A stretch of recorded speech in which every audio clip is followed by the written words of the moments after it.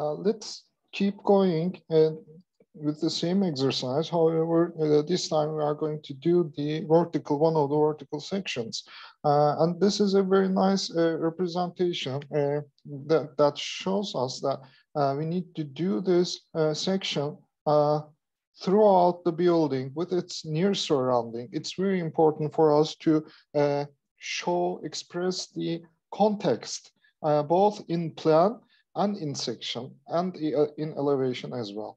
As you remember, we put the AA section line in our plan, on our plan, in the first part of this exercise. And we have learned that that section line is something like the upper view of this vertical plane that cuts the building in half.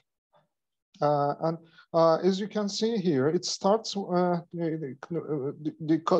it starts cutting the street first, this Yıldız Street, and then the sidewall and the garden wall. And as you can see here, it cuts through the garden area, the terrace, and it goes up through to the wall, and cuts through the roof till the back street, the Okul Street here. We need to separate them and step inside and look either towards this direction or this direction here. But as you can remember, the little arrows in the plan, they were pointing to this direction here. So we will be looking there. Please do not forget the position of this vertical cutting plane is very important, so that the position of the section line in the plan, if we change its position, then it will be cutting some other things, some other surfaces of the building, and we need to change our drawing. So it's important that we need to find the proper position that gives the most information about the building, because we are going to give one or two sections, or maybe three sections if we need. But if we position them carefully, then we will be giving lots of information about this section, about the spaces of the building. So this is what we need to do.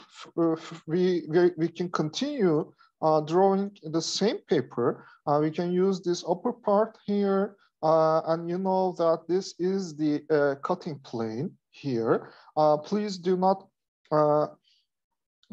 think that this is just a line here. It's a continuous plane, even if we draw this line partially, because I don't want it to be mixed with these other lines and the upper view of the people and the texts. So I just do a partial drawing there. However, we know that it's a continuous plane, the upper view, the top view of the continuous plane. And everything that it intersects means that it is cutting it in the vertical direction. So we need to, here we need to start drawing with the surfaces that we cut, and move on to the surfaces that we see, like we did in the plan. So this is the first thing here. We are cutting this Yıldız Street, the sidewalk, the as you can see, the garden wall, the garden area, the soil area, the terrace, and the terrace is actually a continuous floor surface. It starts here at this point and goes to the end, to the back terrace. And after that, we are cutting the steps, the walkway and sideway, and the school street as well. So by using our guiding lines, we can transfer the width here. First, we can just leave a 1 centimeter space and start drawing this line. And because it's a cutting line, I need to draw it with very thick and black lines. So this is the cut surface of the Yıldız Street, and I can just move towards the upper surface, the upper direction, for 1.5 millimeters to indicate the height of this sidewall. In reality, it can be just 15 centimeters and cut through the sidewall. And here, this is the point where the garden wall starts.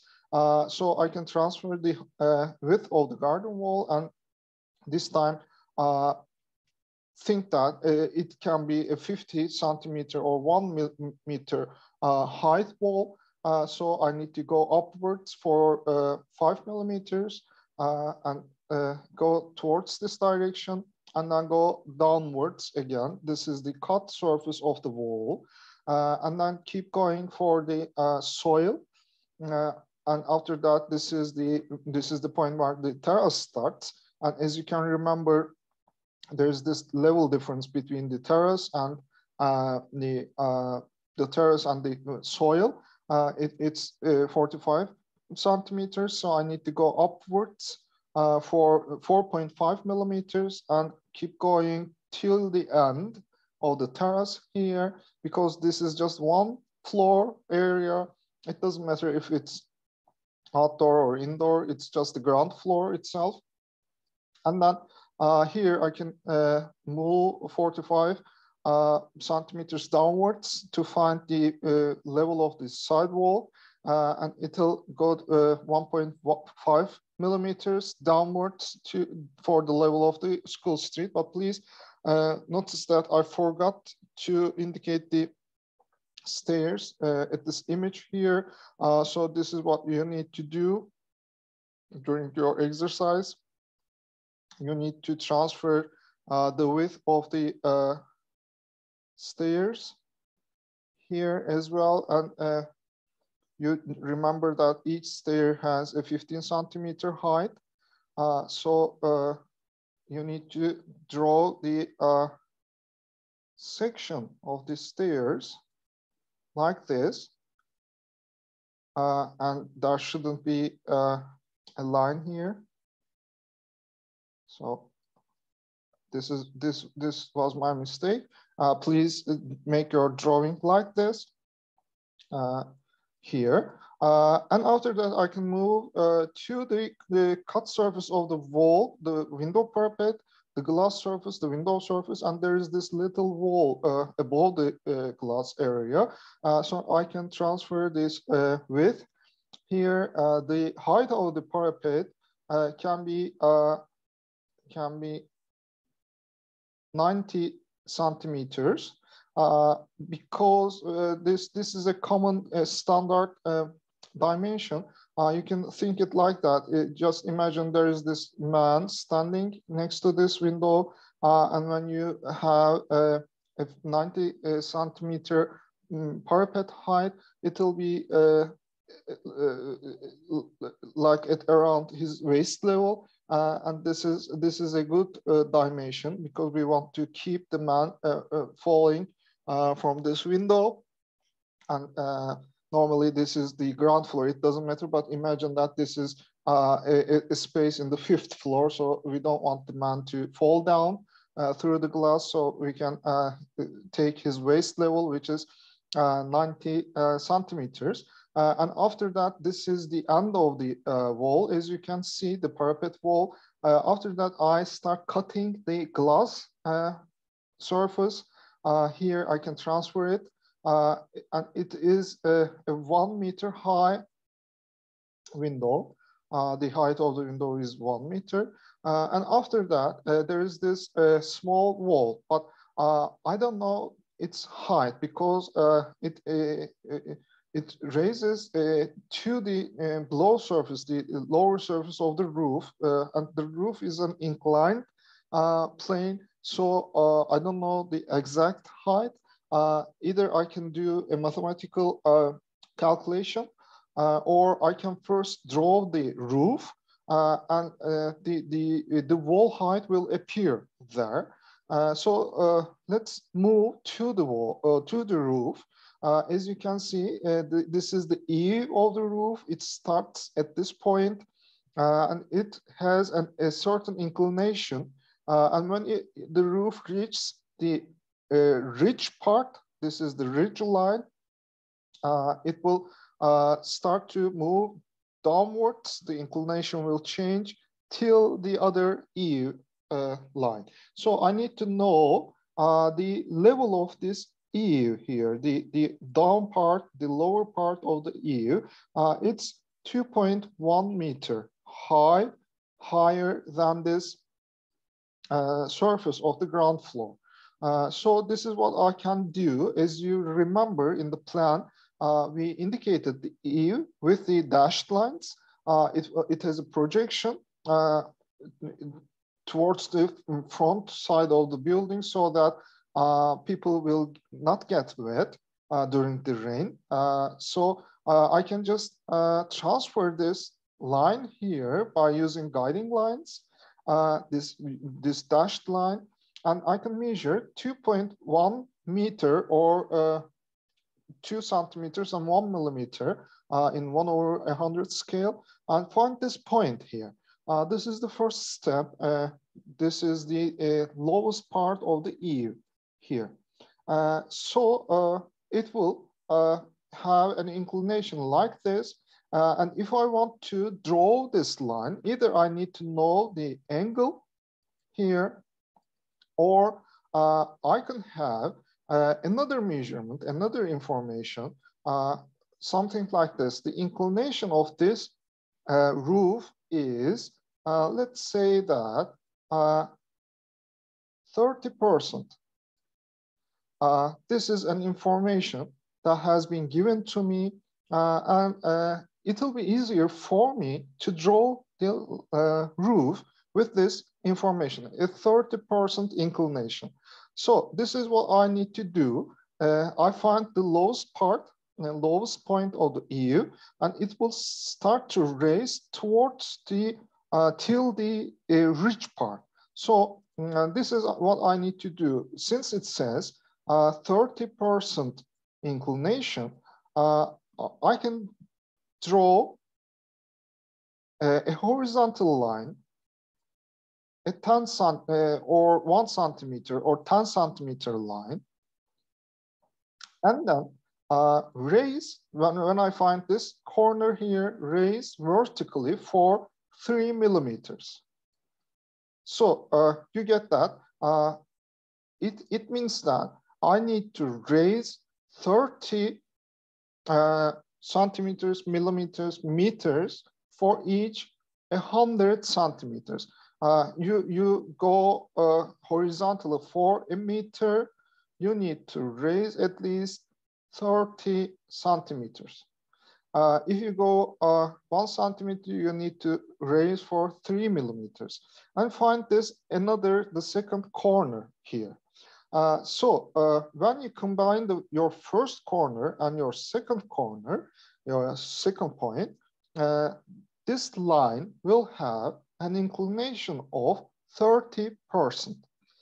This is something that we can use easily, and this line needs to continue till the ridge part, as you can see here, and after that it changes its direction. However, it still has a 30% inclination. So I need to do the same. This time I can go downwards for 3 millimeters or 3 centimeters if you want. If you prefer 3 millimeters, then you need to go 1 centimeter horizontally. If you prefer 3 centimeters, then it means that you need to go at least for 10 centimeters so that you can get this percentage. Find the second point and combine your first and second points, and there you go. You will have your the below surface, the down surface of the roof, and it needs to continue to the EU here. So now since it's the this line here, I need to indicate the thickness of the roof, and it's again like the walls. It's again just a 20 centimeter thickness. So I need to draw 2 millimeter rectangle. And this is how I need to do that. I can use my set square and to find perpendicularly to find 2 millimeters. And then again, I need to do one more time. Again, 2 millimeters, and I need to combine these two lines so that here, as you can see, I can have a perpendicular rectangle to indicate the eave here and here. Yes.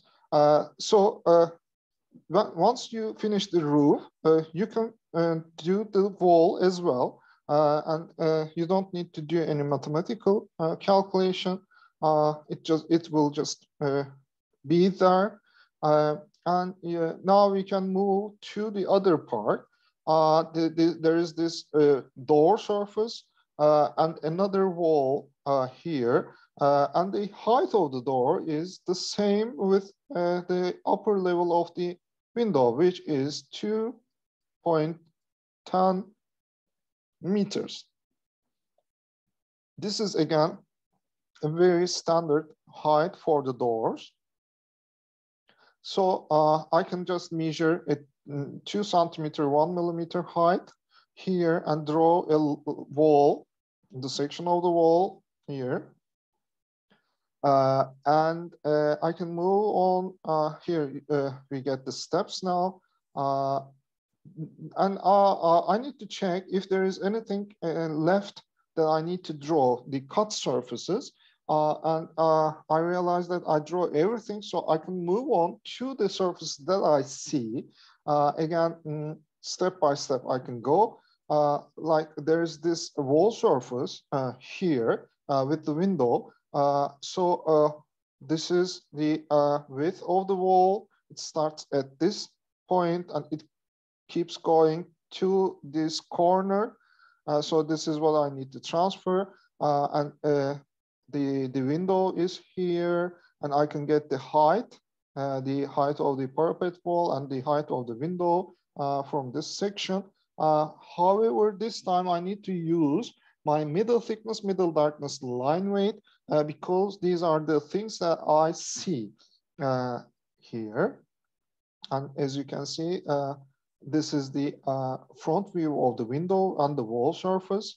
And there is this wall surface behind the door opening and another wall surface behind the glass area here. So I can, it's indicated as with these lines in the plan, so I can transfer it down and use my middle thickness, middle darkness line weight for these surfaces here. And please do not forget, if you leave these openings, these small gaps to indicate the level difference in your plan, on your plan, you need to do the same with the section to indicate that there is this interval difference between this cut surface and this surface at the back. So you need to leave the same spaces here, to indicate that. And as you can see, this wall raises a little higher than the surface of the roof. And this is also called a parapet wall. However, this is the parapet of the roof. So we need to draw the front view of this wall. And it starts here, as you can see, with this wall. And it raises for 30 centimeters above the surface of the roof here. So we need to do the same. We need to use our set square and perpendicularly, we need to measure a 30 centimeter, or we can say 3 millimeters in our drawing to find these lines here. And this is the red surface that we see when we stand here, the roof parapet. And after that, we can move a little bit further and there appears this front view of the garden wall. and this part here, and there's this tree at the back.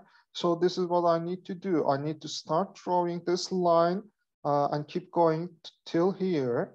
So I can transfer it to draw the front view of this wall, garden wall, and I can use the width of the tree, the top view of the tree, to create the front view of the same tree. And I need to do a similar drawing so that people can understand they are the same tree. It's the top view, it's the front view of the same object, the same tree. And like the tree, I can draw the views of these people, like this one here, and there's this man with the suitcase. So I can draw them. And like we did in the plan, we need to show all the levels in the section as well. However, this time the symbol changed a little bit. I told you that this you can think this symbol as this plump up. This object that we use in construction sites to control the surface of the wall, the vertical surface. And this is a very heavy brass object with a string. So when you put it like that, it will point directly. This line will be a truly vertical line. You can imagine that this symbol that we use in the plan is its upper view with an additional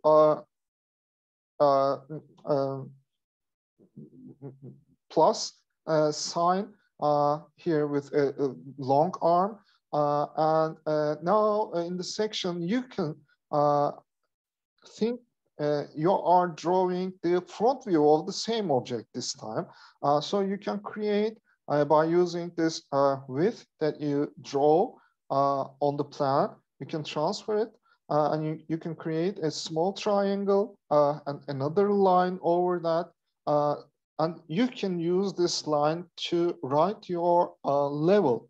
And since this is the zero level, the origin level, the upper surface of the ground floor, I need to write the same thing. I need to do this plus and minus sign 0.00 to indicate that this is the level of the ground floor in meters. So I need to give this level here.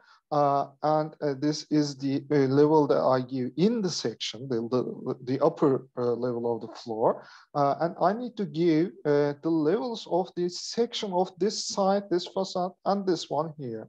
The important things like the upper level of the parapet wall, it's plus 0.90. It's 90 centimeters higher than this zero level. And I need to give the lower line of the eave, or we can say the upper level of the window, which is plus 2.10. It means that it's 2 meters and 10 centimeters higher than this level here. And I need to give the level of the ridge, which I can measure with my set square, and this the most highest part of the highest part of the roof parapet here, which are plus 3.46 and plus 3.76. And as you can see here, you cannot see what here. We can look at this part here. We need to indicate this level of this surface, which is minus 0.45. Which means that it's 45 centimeters lower than this zero level. And these are the levels of the section. These parts here, I need to do the levels for these parts as well, which I can see when I stand at this point and look towards this direction. I can see the upper part of the roof parapet, the ridge level, they are the same. And this time, because there's just only a door there, I can just give the higher highest level of the door. And I have this 0 here, and I can indicate that it's also minus 0.45 for this sidewall here. And I can write the names of the spaces. Here, this is the garden space, terrace area, exhibition hall, terrace area again, and another garden. And I can do the hatch, the same hatch, to indicate all the surfaces that are being cut. And please notice that by doing this hatch, I'm filling this rectangle, the inside of the rectangle here. However, since there is no end for the ground, it's all soil downwards. I don't need another line here, right? I don't do the line. I just do the hatch without the line. And this will indicate that it's all soil. It goes downwards like that. And if you put the line, then it means that there is something with this thickness that you are cutting it, and there is something else beneath it, like you did here, and it will be misleading. There is nothing else beneath this surface. It's all soil. Everything is soil. Okay. Yeah, this is the end of our section drawing.